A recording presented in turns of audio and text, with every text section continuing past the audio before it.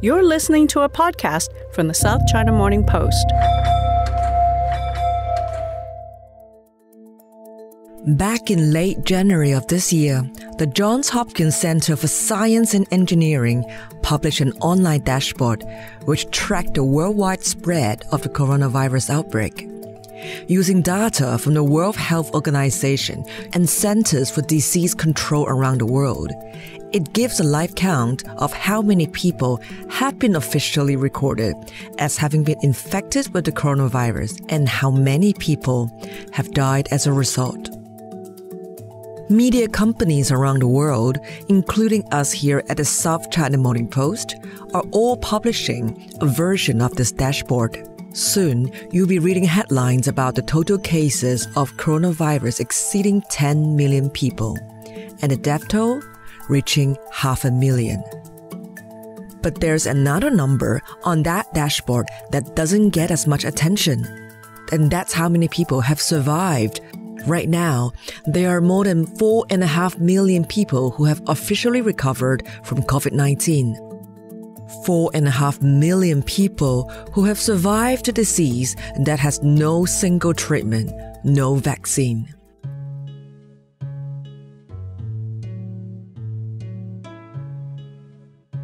Welcome to the Inside China podcast. My name is Mimi Lau. In this episode, we're going to catch up with a doctor who has been working in one of Hong Kong's COVID-19 intensive care units. In our ICU, we deal with the really sick ones, the 5 to 10% who need intensive care. So actually, one important thing I think we all learned is that there's no magic bullet for COVID-19. And you're going to meet 2 survivors of COVID-19. One is a 20-year-old woman who moved to Hong Kong about 3 years ago. So my name's Meg Uppal. I'm a student in London, but both my parents live in Hong Kong. The other is this man. Hi, I'm Warren Mok. I'm the artist director of Opera Hong Kong. Also, I'm a tenor. Warren is not just any opera singer. On this side of the world, he's known as one of China's free tenors.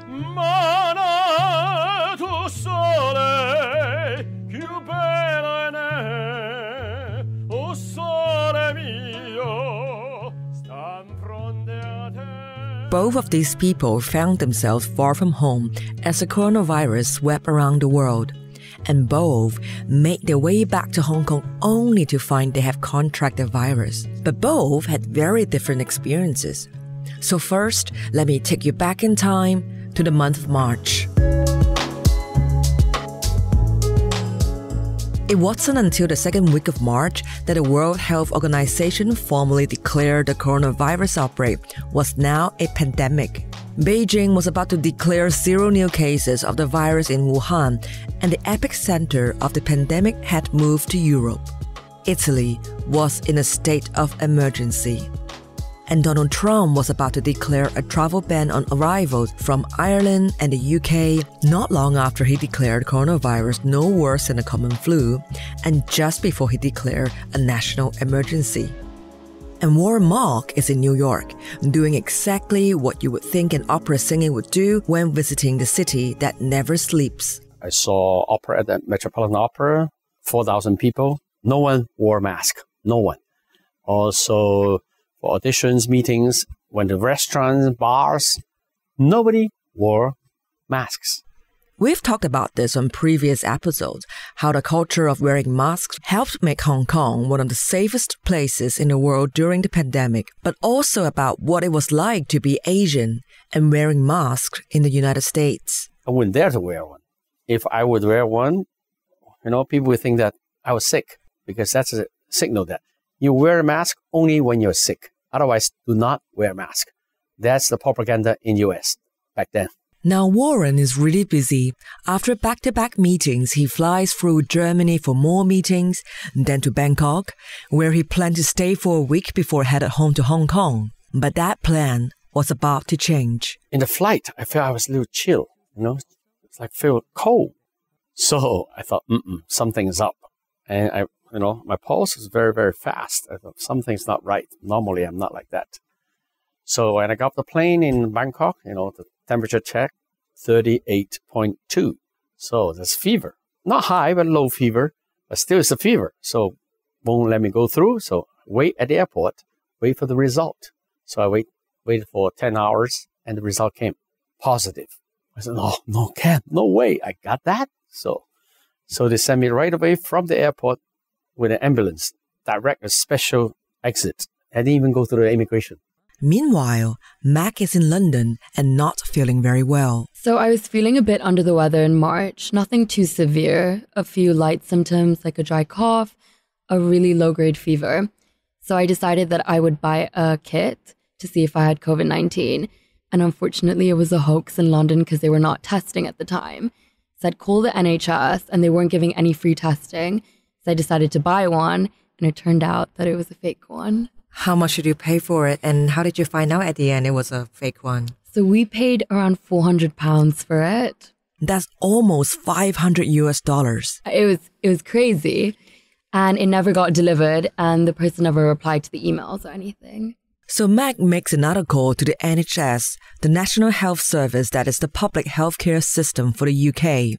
So I had called the NHS and they told me to self-isolate at home, which I was already doing, and wearing masks and being cautious, which I'd already been doing. And they recommended me to stay in London for 2 weeks, hoping that I would be cured from COVID-19 and then fly back home to Hong Kong so I wouldn't infect anyone else. Were you doing that all that by yourself? You were traveling, and then can you also tell us a bit about that as well? Yes, so I'd been traveling with friends before and I'd come back to London and that's when it all blew up suddenly overnight. So she has been ripped off for a test kit that never arrived. And the best advice she got is to sit by herself in a flat in London for 2 weeks and hope to get better. But she has one huge advantage: her mom. So we decided we'd self-isolate and my mom decided to come down to be with me because it's quite a scaring and daunting time.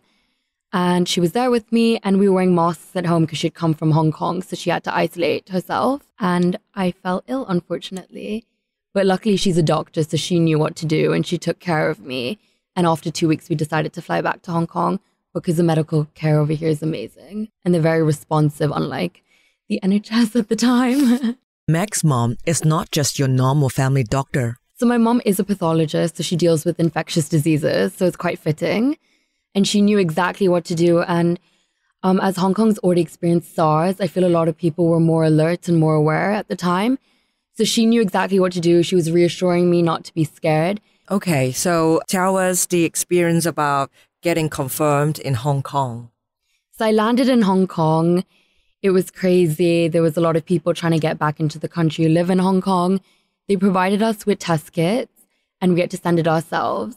So I went home, I did the test, and my dad dropped it off the next morning. And this is how Meg found out she was officially positive for COVID-19.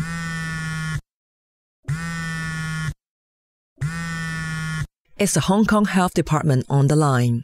They were like, "You've tested positive for COVID-19, which was a bit sad and it was unfortunate. But straight away, they sent an ambulance. Of course, it did cause a bit of speculation because it's hard to miss, especially in my neighborhood. And there were 3 men who rolled up and took me inside. I was hooked up to many different devices. It was very intense at first. So you said it caused a disturb in your neighborhood. How were these guys dressed? Yeah. They were in full suits, headgear, gloves, everything you can imagine they were wearing.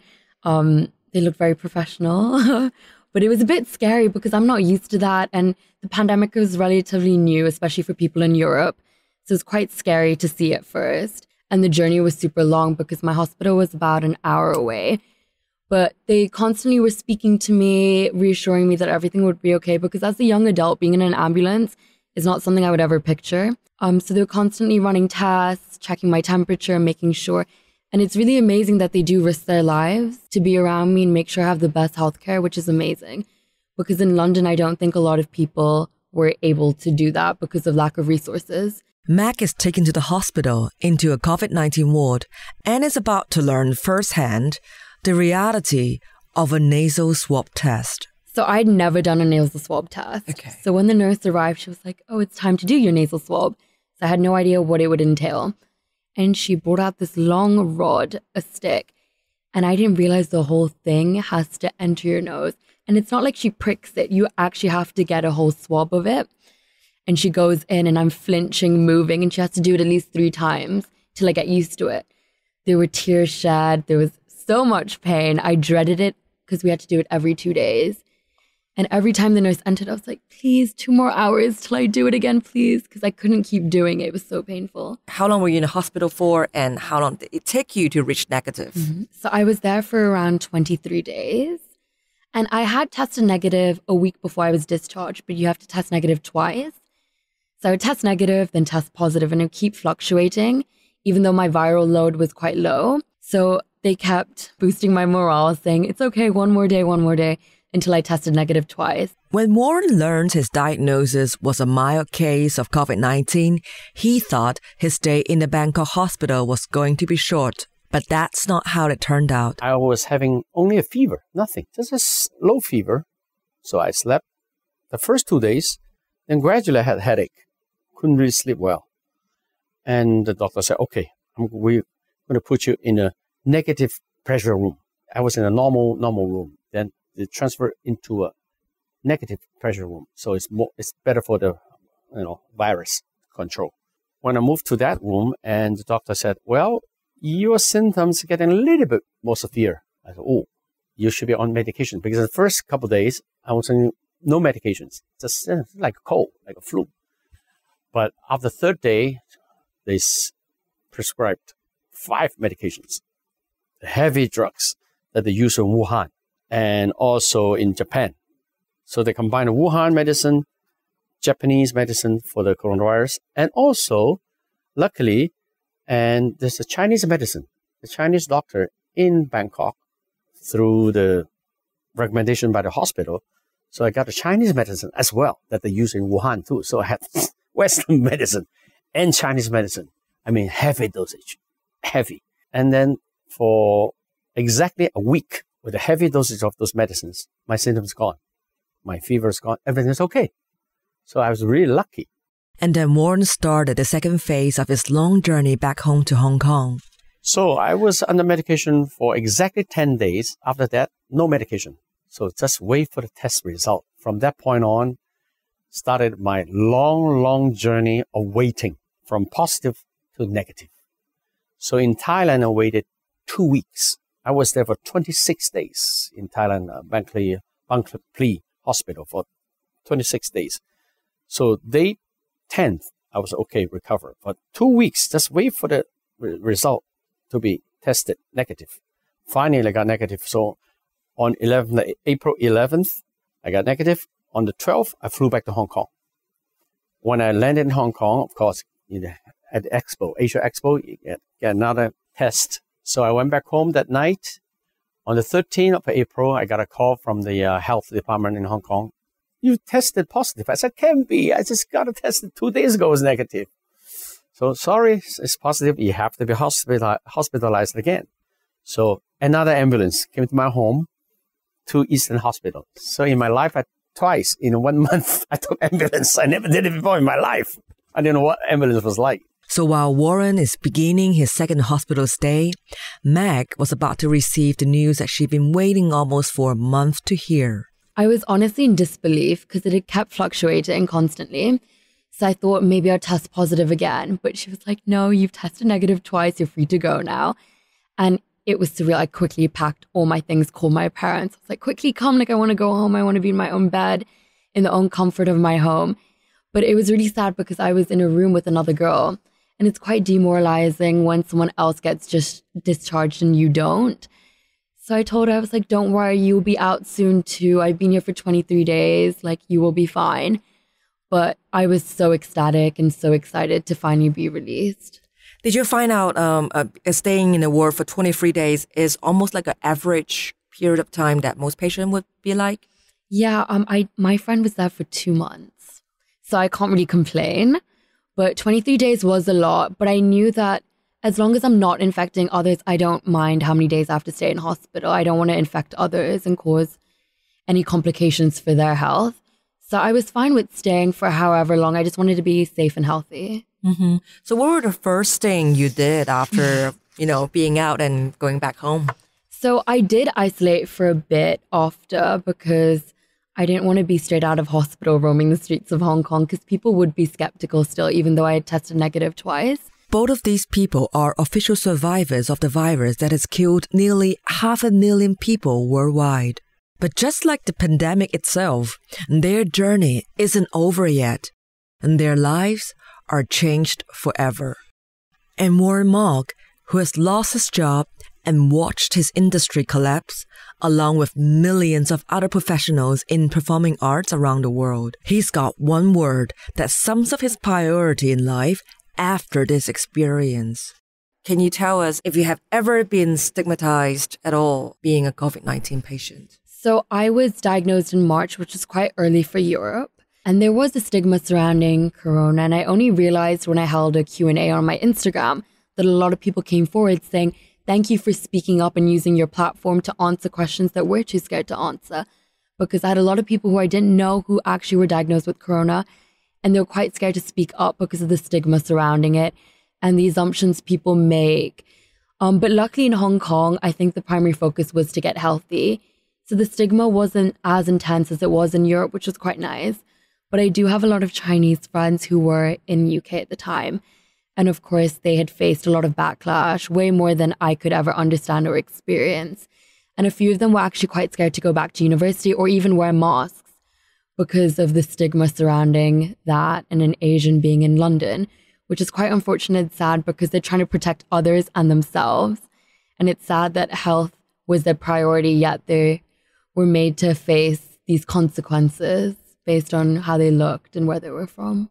How many people have been asking you these questions on Instagram? Can you tell us about that experience too? So it was the first time I'd ever done a Q&A on Instagram, and it was crazy to see how many people were misinformed for the most part and really skeptical and scared. And I think being asymptomatic, I kind of reassured them that corona isn't just a death toll statistic. There are a lot of survivors. You can overcome this virus really quickly and really efficiently too. So it's more using my platform to reassure people and educate them how to be safe and healthy. And Warren Mok, who has lost his job and watched his industry collapse, along with millions of other professionals in performing arts around the world, he's got one word that sums up his priority in life after this experience. Health is most important. Keep healthy. Without health, doesn't matter how much money, how much power, means nothing. Doesn't matter how famous you are, how active you're on stage. Without health, you're nobody. I knew that, but now, after I'm a survivor of the coronavirus, I know how important it is for me to keep healthy even more. Right now, I jog 6 kilometers a day for the past 10 days, every day. So keep fit. And I feel good. That's important. I should say Hong Kong is one of the best places controlling the coronavirus. Okay, we have 7.5 million people, only 1,039 cases, and only 4 deaths. That's so low. It's amazing. So everybody wears masks on the street, everywhere, in the office, and people have the sense, the conscience to be careful, to control the spread of the virus.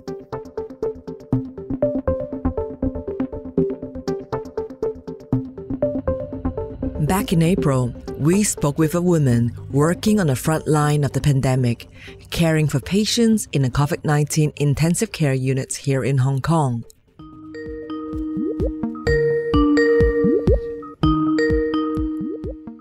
Yeah, hi, I'm Dr. Manimala. I'm an intensivist working in Princess Margaret Hospital. We thought we would check in with her to find out what she has seen and what she's learned from treating COVID-19 patients over the past few months. In our ICU, we deal with the really sick ones, the 5 to 10% who need intensive care. So actually, one important thing I think we all learned is that there's no magic bullet for COVID-19 patients. What they actually need is very, very intensive supportive care, the sick ones. So most of them come in with, lung failure, so they need ventilator support. They have other organs which are failing, so we need to support those organs. What they need is actually good nursing care, good intensive support.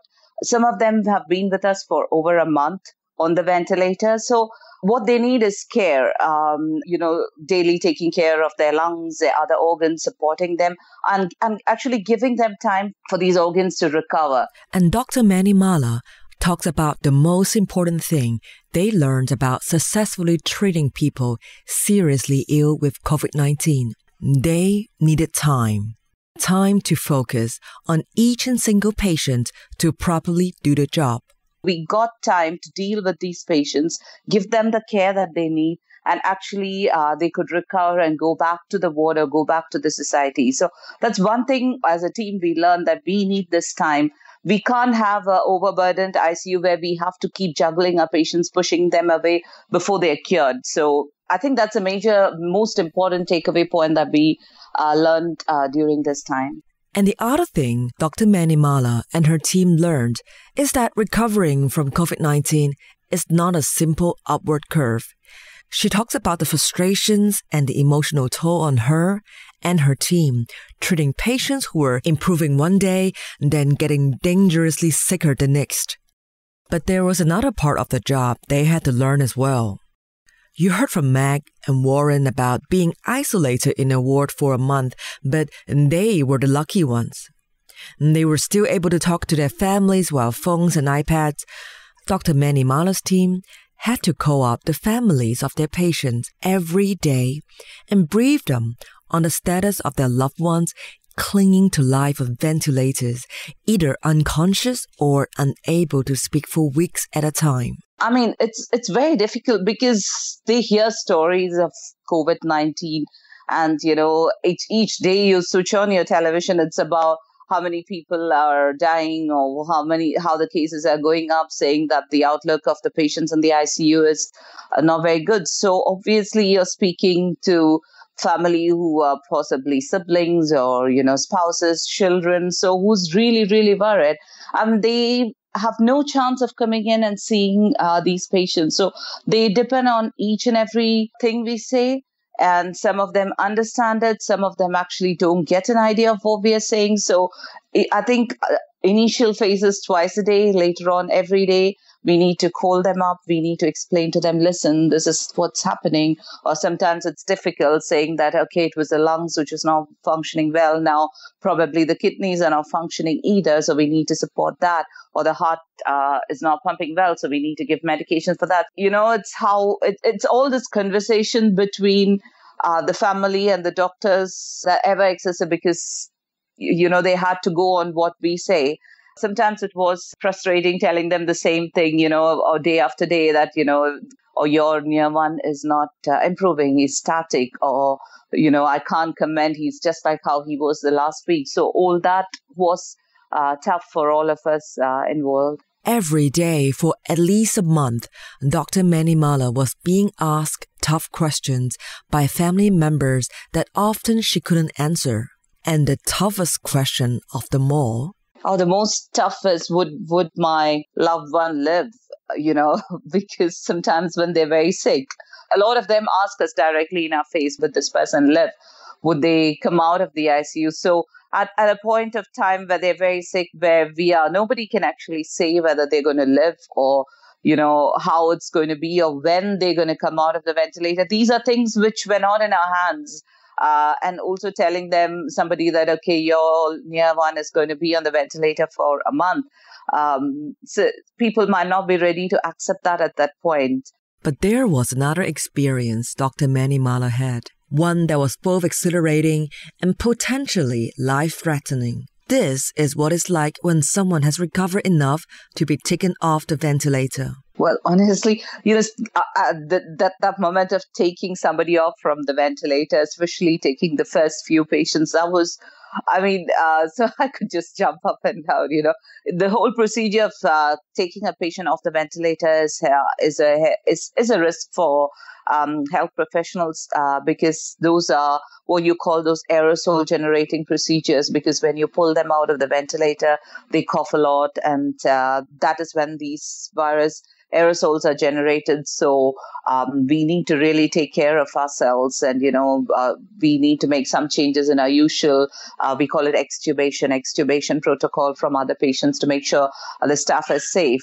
That said, when you take them out of the ventilator, when you pull the tube out and they cough and they actually talk, it's a great feeling because after 1 month, being there, seeing them at their worst when they were really sick, and then reaching a point when they can actually breathe on their own and tell you they are fine. It's a great moment. So, so that's when all you feel that all what you did paid for, So yes, it's a long journey for the patient themselves, And for us, it's very easy to take a breath or cough. But for a patient who's been on the ventilator with their lungs destroyed, their respiratory muscles wasted, even that cough is a huge thing for them. And doing that, it's great to see them do that at that point. And then we still need to keep them because we still need to make sure they can actually breathe, actually clear their secretions. We need to make all their organs which had failed as working well until they don't need any kind of support before we can send them back to the ward. So it does take time, and they also need to, they all have wasted muscles, so they need to build that up. So they have a long way to go even after we discharge them from the ICU, but they're critical until we discharge them. So we need to make sure they are really recovering their organ functions before we can send them back. But here is where the story does not have a happy ending. Both Warren and Meg are healthy, living life with a new appreciation for friends and family. Doctors around the world are suffering from things like strokes and heart attacks because of the thickened blood. They are needing lung transplants. They are adjusting to a new life with a permanent need for oxygen tanks to help them breathe. We all know this is a respiratory virus which causes ARDS and multi-organ failure. And like you said, it thickens the blood, which is something which has been found in COVID-19 patients, which was not seen in some of the other respiratory viruses. So, and that has its effect, on the person's organ function. So, the lungs is the primary target. You have the bacteria, the infective effects, plus the ARDS effect. So, a good amount of their lung tissue is destroyed. So, which is why they need ventilator support. And even being on the ventilator, it's not your normal breathing. You're blowing air into the lungs, distending your lungs. So all that together is a big stress on the person's lung, and that needs recovery. And that's going to take a long time for them to get back, do their physio, breathing exercises, those kind of things. So other than that, because like you said, because of this increased clotting, we have seen the heart being affected. So their blood pressures are usually low. We need to give medications to thin their blood, to keep their blood pressure up.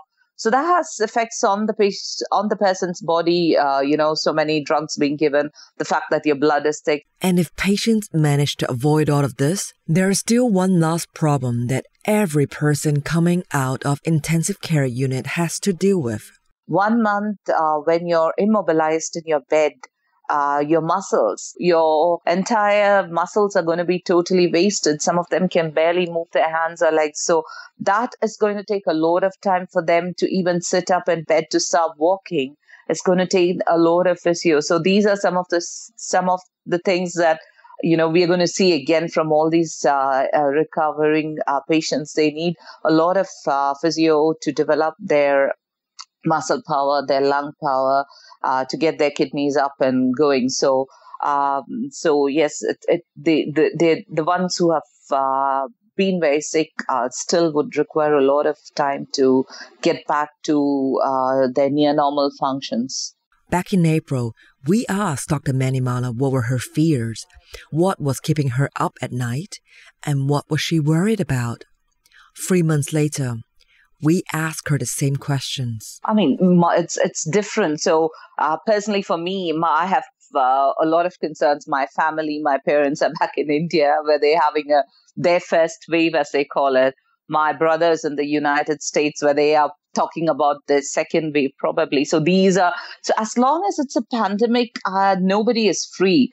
We in Hong Kong are going to a new normal life where we are going out, stepping out. But it's just that anytime, because it's a pandemic, once you have a community spread, you need to go back to your homes. There's no other way we can control it. So at this point, we are all stepping out. It's a balance between our economic and health system. So at this point, since we don't see any local cases in Hong Kong or a big increase in the number, I think it's fair enough if people are going out wearing their masks, still maintaining social distancing. That's why I call it a new normal if we do that. But it's difficult for people to stay in lockdown for, the lockdown fatigue, as they call it, comes in, and it's not going to work. So I think at this point, Hong Kong is in a good place. But as most people say, the fear of a second wave is there.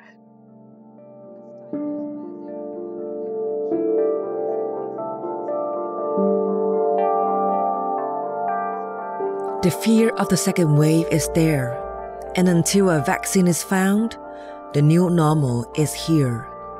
Every time you hear those numbers of how many people are infected and how many people died, always remember there is a third number. That is the millions of people who have survived.